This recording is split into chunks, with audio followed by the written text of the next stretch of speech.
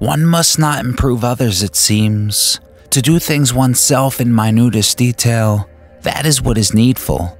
No longer should it be said, you should, but rather I should, if I had not already thought, I will. What a burden and danger is vanity. There is nothing about which one could not be vain. Nothing is more difficult than to define the limits of vanity. One who creates should be especially wary of success, though needs it. Carl Jung once famously wrote, "No tree can grow to heaven unless its roots reach down to hell." And it's a perfect quote to begin this metaphysical exploration. Jung is about to be humbled, as he foreshadows in the Black Books prior to entering into a visionary experience. This inner happening brings Jung to higher levels of conscious awareness, yet it is at a cost to his subjective pride, as he must confront a shadow within. And although his experience is subjective, there is an objective reality, an objective truth we can all learn from Jung's inner vision. This inner personality Jung is about to meet is not his devil, the red one, nor the scholar and his daughter in the castle, but a lowly one. And through this experience, Jung reflects on the depths and heights, being and becoming, chaos and order, ultimately the unconscious and the ego. As you will come to see throughout this back and forth, Jung provides timeless metaphysical wisdom that any lover of wisdom will enjoy. But before the vision and Jung's own commentary, we must first take a closer look at the quotes we began with. I could honestly drag these quotes out into an entire video, as they cover so much depth, and they each center on individuation. Each play off each other, as the first makes the case for the ego and its heights, while the second speaks of its dangers. And this is the tricky balance of individuation, allowing one's consciousness to expand without an inflation, without distorting its unfoldment.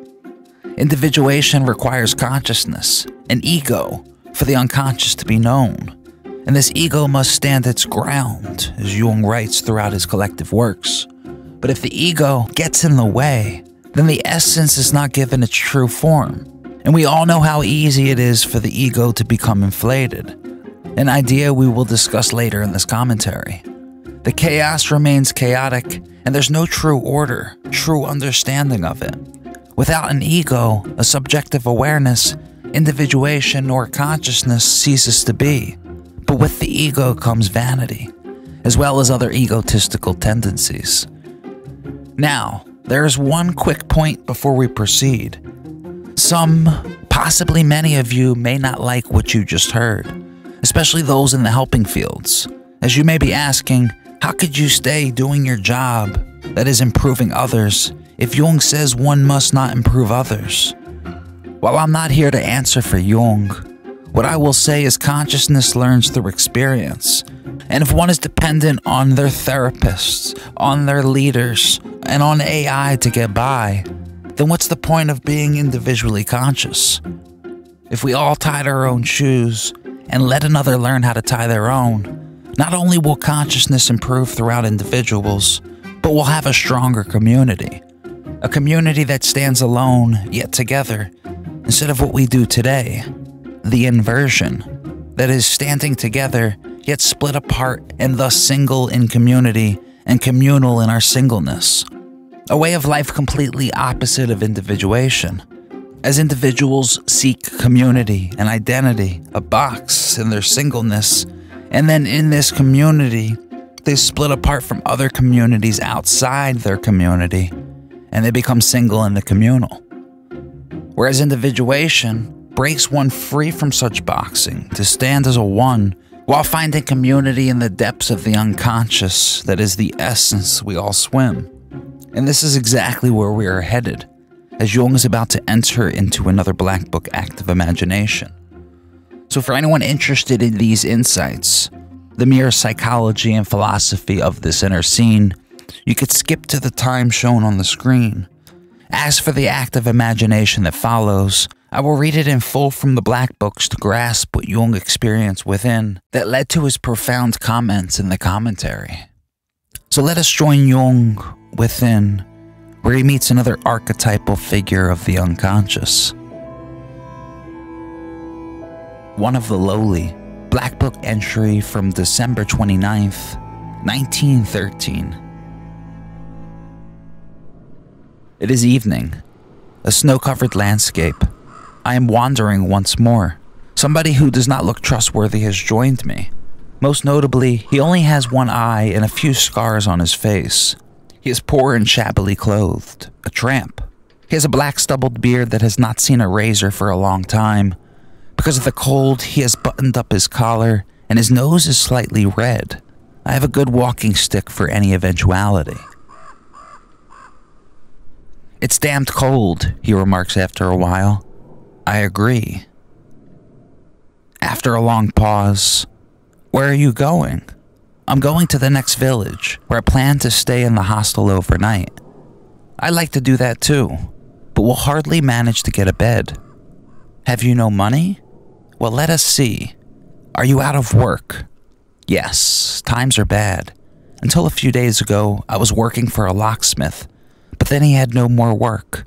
Now I'm on the road looking to earn something." "Wouldn't you work for a farmer? There's always a shortage of farm labor." "Working for a farmer doesn't suit me. It means getting up early in the morning. The work is hard and wages are low. But it is always much more beautiful in the country than in a town." "It is boring in the country. One meets nobody." "Well, but there are also villagers. But there is no mental stimulation. The farmers are like clods." I look at him astonished. "What? He even wants mental stimulation? Better that he honestly earn his keep, and when he has done that, he could think of mental stimulation." "But what kind of mental stimulation is there in the city?" "You can go to the cinema in the evenings. That's of great interest and it's cheap. You get to see everything that happens in the world." I have to think of hell, where there are also cinemas for those who despise this institution on earth, and did not go there because everybody else found it to their taste. Shall even the cinema be a universally valid truth? Oh, Salome, what interests you most about the cinema? One sees all sorts of stunning feats. There was one man who ran up houses, another carried his own head under his arm, another even stood in the middle of a fire and wasn't burnt. Yes, it's really remarkable, the things that people can do. And that's what this fellow calls mental stimulation? But wait, that does seem remarkable. Didn't Felix and Regula also carry their heads under their arms? Didn't St. Francis and St. Ignatius of Loyola levitate? And what about the three men in the fiery furnace? Isn't it a blasphemous idea to consider the Acta Sanctorum as historical cinema? Today's miracles are simply somewhat less mythical than technical. I regard my companion with feeling. He lives in the history of the world, I think. Certainly it is very well done. Did you see anything else like this? Yes, I saw how the King of Spain was murdered. Yes, but he wasn't murdered at all. Well, that doesn't matter. In that case, it was another one of those damned capitalist kings, or emperors. At least they got one of them. If only all of them were taken out, the people would be free. Not a word more dare I say. Wilhelm Tell, a work by Friedrich von Schiller. The man is standing right in the stream of heroic history, one who announces the murder of the tyrant to the new peoples. Conversing that way, we have arrived at the inn, a country tavern, a reasonably clean parlor with an unsightly iron oven. A bar or buffet with a pressure tap for beer stands there disturbingly and inappropriately. A few men sit with tepid beers in the corner playing cards. I am recognized as a gentleman and led into the better corner where a checkered cloth covers the end of a table. The other sits down at the far end of the table, and I decide to have him served a proper evening meal. He is already looking at me full of expectation and hunger, with his one eye. Where did you lose your eye? In a brawl, but I still got my knife into the other fellow pretty nicely. After that, he got 3 months. They gave me 6, but it was beautiful in prison. At the time, the building was completely new. I worked in the locksmiths and the blacksmiths. There wasn't much to do there, yet there was enough to eat. Prison really isn't all that bad. I look around to make sure that no one else is listening to me talking to a former convict, but no one else seems to have noticed. I seem to have ended up in well-to-do company. Are there also prisons in hell for those who never saw the inside of one? Incidentally, mustn't it be a particularly beautiful feeling to hit rock bottom in reality at least once, where there is no going down any further, but only upward beckons at best, where for once one stands before the whole height of reality? So after that, there I was, out on the street, since they banished me. Then I went to France, though I did not understand the language at first, but nevertheless it worked, and it was lovely. What demands beauty makes. Something can be learned from this man. The soup arrives, a thin hot broth, which I spoon down critically.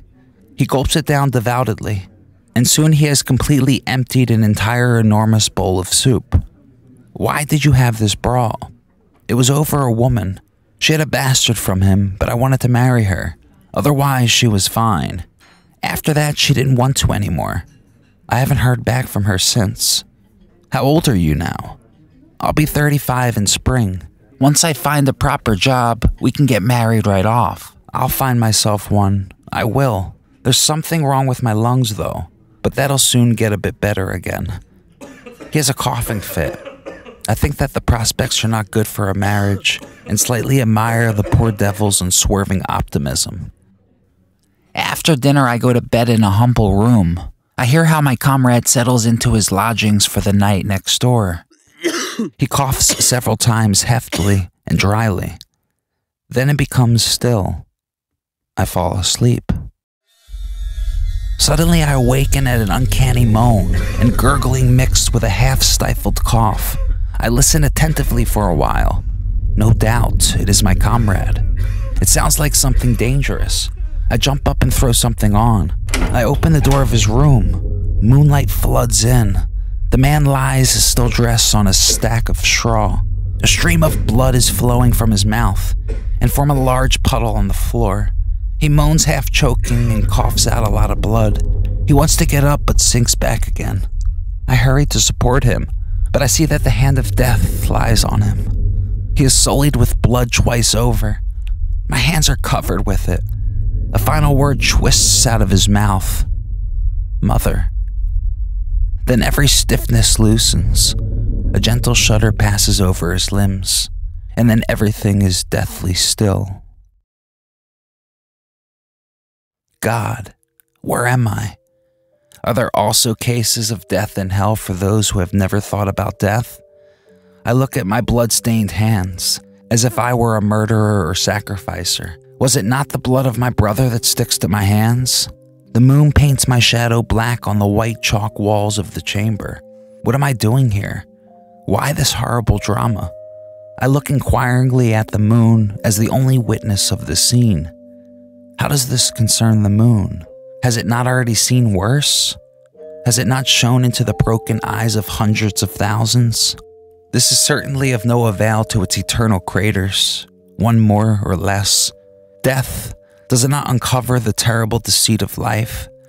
Therefore, it is probably all the same to the moon, whether or how one passes away.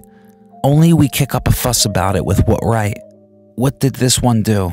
He worked, laughed, drank, ate, slept, gave his eye for the woman, and for her sake forfeited his good name. Furthermore, he lived the human myth after a fashion. He admired the wonder workers and praised the death of the tyrant, and vaguely dreamed of the freedom of the people. And then he died miserably, like everyone else. That is generally valid. Thanks to you, my soul. I place myself on the lowest fundament. From here there is no further downward, but only upward. What shadows over the earth? All lights gutter out in final despondency and loneliness. Death has entered, and there is no one left to grieve. This is a final truth and no riddle. The most extreme human truths are no riddles. Why did we think they were riddles? What delusion could make us believe in riddles? My soul, you are terribly real. You have set me with hard thrust on the sharp stones of misery and death. I grow weak and miserable. My blood, my precious life blood trickles away between these stones. I step clear of this chamber of horror and secretly save my bare life. My soul, I shudder at you. I really must be a player at life who needs to hear such words.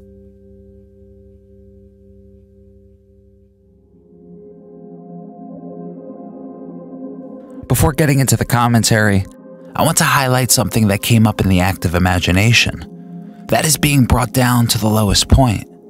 We all love to gloat in glamour and the heights of life. We're able to be in it and be present, but the other end is a whole different story. When we are brought low, we hide, repress, suppress, project, mask, and the like. But it is just there where any true heights may be reached. I personally had to go through this humbling, hence the channel name, but this is where I found the essence, where the spirit lies. And this divinity below is nothing new in Western thought. Think of Dante's Inferno, the Greek underworld, Jung's Red Book experience. Humbling oneself is the way to awakening. And after the humbling, the lowering, death and hell, it is not just some fluffy climb up the mountain, but as individuation moves, cyclical. So let us join Jung as he comments on his active imagination, as well as the paradox on how one can be while becoming. Jung begins, "We stand on the spiky stones of misery and death. A destitute joins me and wants admittance into my soul, and I am thus not destitute enough. Where was my destitution when I did not live it? I was a player at life, one who thought earnestly about life and lived it easily. The destitute was far away and forgotten.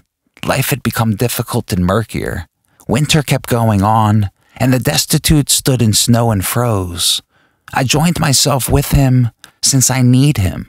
He makes living light and easy. He leads to the depths, to the ground where I can see the heights." To truly grasp these comments, one must understand the balance between the ego, or one's subjective awareness, and the unconscious. In our depths, we are whole, but the ego likes its little complexes. It likes to pick its parts apart from the whole. And because the ego is prideful, the warning hinted at in the beginning of this video, it does not like to admit the parts that don't fit in. This is how a shadow is built.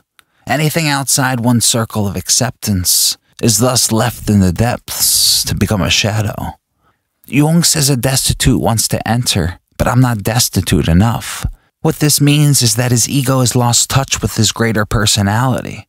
As he says, he was a player at life, and the destitute was far away and forgotten. But the important thing is that it wasn't gone, but in the shadows of his consciousness. And as life got murky and difficult, Jung says he needed him, not to bring him up, lift his spirits, but meet him where he needed to see clearly. This point is one to reflect on, as the psyche is much deeper than one's ego. Jung concludes this first paragraph with the whole point of the visionary experience. He says the destitute leads to the depths, to the grounds where he could see the heights. And this is the dynamic where Jung's about to take us. Without the depths, I do not have the heights. I may be on the heights, but precisely because of that, I do not become aware of the heights. I therefore need the bottommost for my renewal. If I am always on the heights, I wear them out, and the best becomes atrocious to me. But because I do not want to have it, my best becomes a horror to me. Because of that, I myself become a horror to myself and to others, and a bad spirit of torment. Be respectful and know that your best has become a horror. With that, you save yourself and others from useless torment. A man who can no longer climb down from his heights is sick, and he brings himself and others to torment.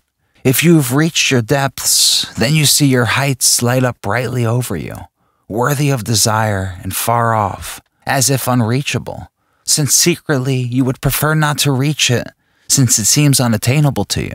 For you also love to praise your heights when you are low, and to tell yourself that you would have only left them with pain, and that you did not live so long as you missed them. It is a good thing that you have almost become the other nature that makes you speak this way. But at your bottom, you know that it is not quite true. At your lowest point, you are no longer distinct from your fellow beings. You are not ashamed and do not regret it, since insofar as you live the life of your fellow beings and descend to their lowliness, you also climb into the holy stream of common life, where you are no longer an individual on a high mountain, but a fish among fish, a frog among frogs. We begin Jung's metaphysics on the heights and depths, consciousness as a whole, that being the ego and the collective unconscious.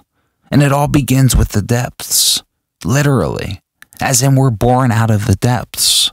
We begin there, and become from there, and conclude there. And it's easy in adolescence and adulthood to lose that grounding. But unfortunately, when one loses their grounding and remains only on the heights, as Jung says, it wears off. Any inflation pops.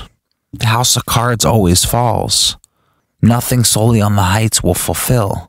If you get power, you'll want more power. Sex, more sex. Money, more money. And the true reason for this is because the heights are always created, and anything created must die. Everything that becomes, everything not eternal like the depths, dies. So anyone clinging to the heights is just clinging to death. Let go, reconnect with your depths, your essence, and see what is to come. This is what it means to live according to nature, with the universe, with reality. Jung continues on the heights and depths of consciousness. Your heights are your own mountain, which belong to you and you alone. There you are individual and live your very own life. If you live your own life, you do not live the common life, which is always continuing and never ending. The life of history and the inalienable and ever-present burdens and products of the human race. There you live the endlessness of being, but not the becoming. Becoming belongs to the heights and is full of torment. How can you become if you never are? Therefore you need your bottommost, since there you are. But therefore you also need your heights, since there you become. If you live the common life at your lowest reaches, then you become aware of yourself. If you are on your heights, then you are your best, and you become aware only of your best, but not that which you are in the general life as a being. What one is one who becomes, no one knows. But on the heights, imagination is at its strongest. For we imagine that we know what we are as developing beings, and even more so, the less we want to know what we are as beings. Because of that, we do not love the condition of our being brought low, although, or rather precisely, because only there do we attain clear knowledge of ourselves. If you've yet to realize it by now, especially as I've been promoting the depths as something above the heights are just as important as the depths. It is easy to see the power of the depths, as well as its vast endlessness, and to just let go of the heights. But this is a mistake. Just as psychologically someone stuck on their heights is inflated, leading to depression, stresses, anxieties, dissociates disorders, just to name a few. Someone falling into the depths is just as damaging. Psychologically, this represents a weak ego easily consumed by the archetypes, fears, and the group, as well as similar depressive and anxious effects from the lack of psychological balance. And this is the point of the whole video. Yes, to grasp the reality of the depths, but also find that balance of depth and height. Jung says that the heights are your own mountain to you and you alone. This is the singleness that I discussed in the beginning that our times have lost. In our times, our mountain is some created form, money, sex, power, and it's a mountain filled with others clawing up it. But again, Jung says the mountain is yours and yours alone. But that mountain that's yours and that mountain that's mine all lie on the same eternal depths which lie at and below its foundation. Jung speaks about what you find at both the depths and heights. On the heights, you are aware of your best. Additionally, imagination is at its strongest. And at the depths, you're aware of yourself. Jung says that it is only there where we obtain clear knowledge of ourselves. But Jung knows most enjoy their best and imaginations and would rather float on the surface instead of piercing into the below that conscious awareness sits on top. And we see a nice subtle hint at the reality of the depths. As Jung says, individuals would rather not know themselves. And it seems a bit paradoxical at first, because why wouldn't one want to know themselves? They know their favorite TV shows, they know how to work a quote-unquote smartphone, they know a lot, so why wouldn't one want to know their own selves, their true selves? Because it's not what you imagine on the surface. And I keep saying surface because we can never escape it. Jung continues his commentary. Everything is riddlesome to one who is becoming, but not to one who is. He who suffers from riddles should take thought of his lowest condition. We solve those riddles from which we suffer, but not those which please us. To be that which you are is the bath of rebirth. In the depths, being is not an unconditional persistence, but an endlessly slow growth. You think you are standing still like swamp water, but slowly you flow into the sea that covers the earth's greatest deeps, and is so vast that firm land seems only an island embedded in the womb of the immeasurable sea. As a drop in the ocean, you take part in the current, ebb and flow. You swell slowly on the land and slowly sink back again in interminably slow breaths. You wander vast distances in blurred currents and wash up on strange shores, not knowing how you got there. You mount the billows of huge storms and are swept back again into the depths. And you do not know how this happens to you. You had thought that your movement came from you and that it needed your decisions and effort so that you could get going and make progress. But with every conceivable effort, you would never have achieved that movement and reached those areas to which the sea and the great wind of the world brought you. From endlessness blue plains you sink into black depths. Luminous fish draw you. Marvelous branches twine around you from above. You slip through columns and twisting, wavering, dark-leaved plants, and the sea takes you up again in bright green water to white, sandy coasts, and a wave foams you ashore and swallows you back again, and a wide, smooth swell lifts you softly and leads you again into new regions, to twisting plants, to slowly creeping slimy polyps, and to green water and white sands and breaking surf. But from afar your heights shine to you above the sea in a golden light, like the moon emerging from the tide, and you become aware of yourself from afar. The longing seizes you, and the will for your own movement. You want to cross over from being to becoming, since you have recognized the breath of the sea, and its flowing, that leads you here and there without ever adhering. You have also recognized its surge that bears you to alien shores and carries you back and gargles you up and down. There's a line here that stuck with me since the first day of reading it. That is, to be that which you are is the bath of rebirth. This short phrase can be life-saving. If you hit bottom, if you hit rock bottom, you're in the right fluid to be reborn. Again, alluding to our birthing from this essence. If life suddenly pulls the carpet, if the house of cards falls, nothing's lost, because you're on the ground of everything. And this makes sense of the esoteric meaning to Jesus' saying, "Blessed are the poor in spirit." They're blessed because they're closer to the source. Those on the heights, stuck in their pride, are furthest away. Additionally, in this section, Jung beautifully portrays the dynamics of being and becoming metaphorically. What he's really hinting at is that force, that power of the depths when the ego steps aside, when it sees that it's not the ruler of its house, of its consciousness, because the depths are where true consciousness lies. Other than those quick statements, I'll leave the rest for you to enjoy. But what I'll add is a quote from Jung in a BBC interview, when he was asked specifically when he became conscious. Do you remember the occasion when you first felt consciousness of your own individual self? That was in my 11th year. There I suddenly, on my way to school, I stepped out of a mist. It was just as if I had been in a mist, walking in a mist, and I stepped out of it, and I knew I am. I am what I am. And then I thought, but what have I been before? And then I found that I had been in a mist, not knowing to differentiate myself from things. It's beautiful to see that these inner experiences stuck with Jung throughout his life, as his Black Book experience was well before this BBC interview.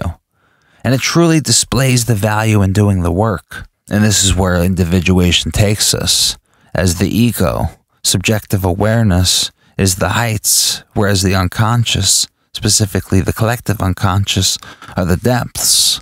And when you combine the depths and heights, you have the self. Jung concludes the commentary on how the act of imagination concluded, and that's death, and how it plays a factor in being and becoming. You saw that it was the life of the whole and the death of each individual. You felt yourself entwined in the collective death, from death to the earth's deepest place, from death in your own strangely breathing depths. Oh, you long to be beyond. Despair and mortal fear seize you in this death that breathes slowly and streams back and forth eternally.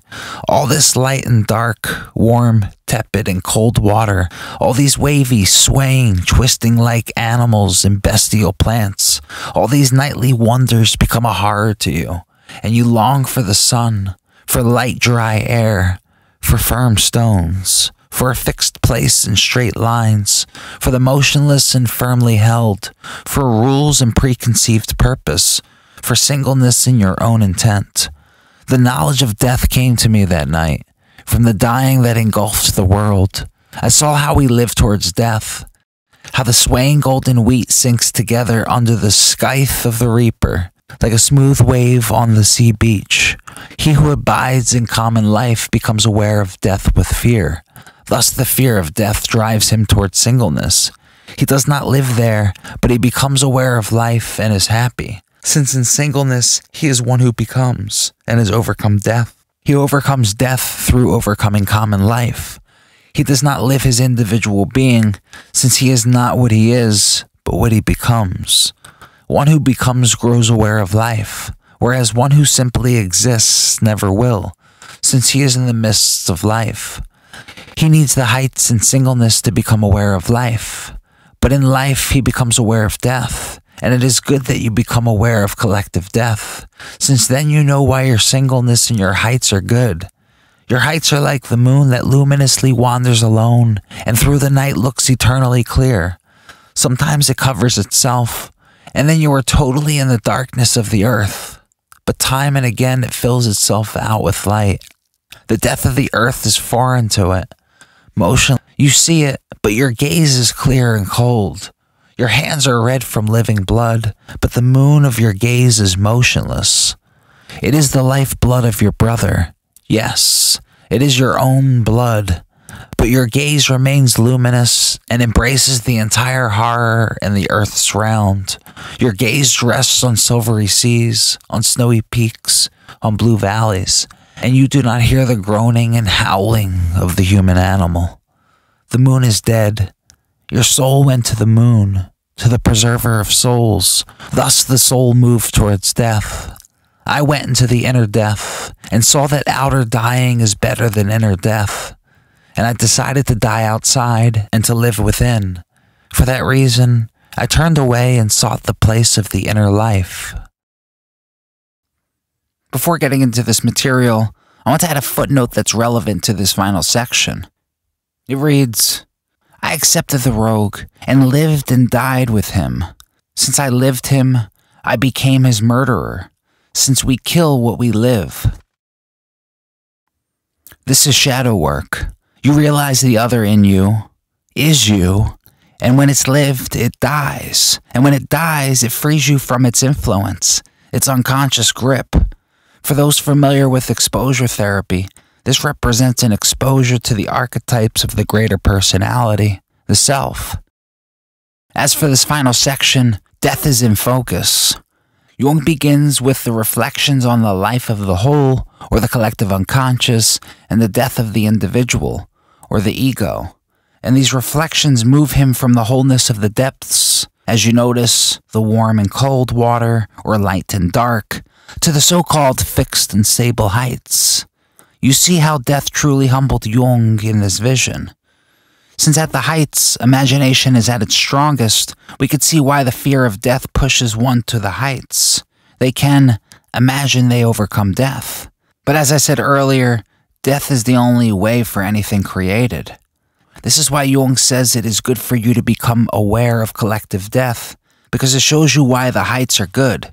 Like I said, without the heights, there's no consciousness, hence death. I think you get the picture. Jung then says one who becomes grows aware of life, whereas one who simply exists never will. And this connects so well with the earlier clip of Jung's BBC interview, when he answers when he first realized he was conscious.